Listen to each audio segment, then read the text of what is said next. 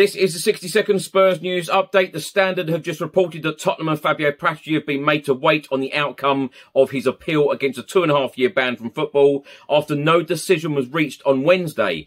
A final decision could take up to 5 days, and the court was adjourned until Thursday following deliberation with no verdict reached. The Standard have also stated that David Raya is open to Brentford exit as Chelsea, Manchester United and Tottenham eye transfer swoop. His deal expires at Brentford in 2024, and so far he has rejected 2 offers of a new contract.